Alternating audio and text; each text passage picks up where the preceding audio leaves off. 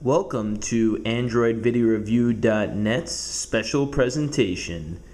Right now you're taking a look at my Motorola Droid X, which usually runs Android's Gingerbread, but as you can see, I currently am running Android still, but through a website set up by Microsoft, I'm using a Windows Phone 7 emulator, which allows me to test out Windows Phone 7 on my Android device to see what I'm quote-unquote missing out on. And it's actually really cool how they've done this. I gotta say, this is the first time I've seen anything like this. And my Droid X, I know Motorola probably does have, I'm not positive, have Windows Phone 7 devices, but I know like Samsung with the Galaxy devices, comparable phones, they have devices that run Windows Phone, so this might be more relevant to those people, I guess. Or in any case, it gives you a chance to see what Windows Phone 7 looks like, and they're trying to convert you away from Android. I'm guessing eventually iOS will also have a similar emulator. The website to get this, or how you get this running, is just go onto your browser and type in let me see the address. It's http://aka.ms/wpdemo, and it'll ask you. There'll be a prompt if you want to basically run this, and then you're ready to go. And this looks and feels exactly like Windows 7. You can do, with the tiles, you can go side to side, back and forth. Once you click on each thing, there you have kind of like demo setups. I'll show you. It's a phone. See illicit. I can go up and down, which is really cool. These are all fictitious names and numbers and times. It's asking me to select Michelle Alexander, and it's actually bringing me into call. But I don't think it's, when I put it up to my ear, I don't actually hear anything. So I think it's just visual. It disables some of the features also that you can click on. So down there, you can hit the Windows button.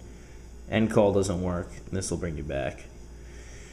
Then it gives you the option to thanks you for trying that feature. You can share it, you can check phones, or I'm going to return to start.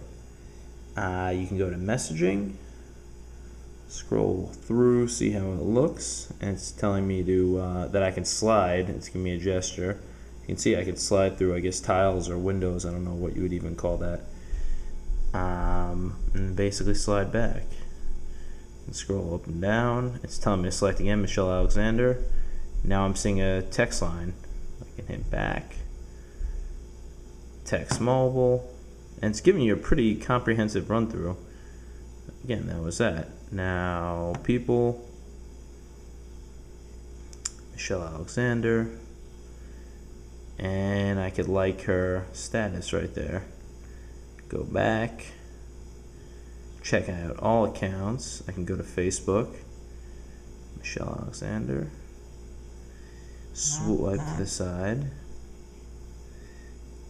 swipe to the side again, swipe to the side, and then I'm there. What else do we have? I mean, it's pretty cool.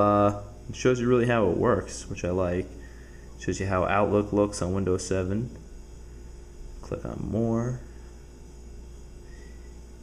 And you can hit link inboxes. You can link your Hotmail, which is kind of funny that not many people, I don't know many people that use Hotmail still, but you can select your Gmail over there, which is pretty interesting.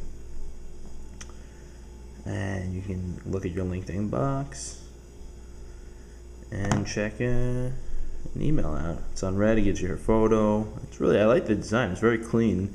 I don't know if every device is like this, or if there's skins that manufacturers put on top of Windows Phone 7, but I'm actually pleasantly surprised. I'm not going to drop my Android phone now, but whereas I wouldn't really consider Windows Phone 7 at all now, might be worth taking a look at, for other devices. You go through everything, get to-do list. It just seems like everything is very integrated into Windows Phone 7, whereas in Android, you have a lot of apps that you can get to do a lot of things.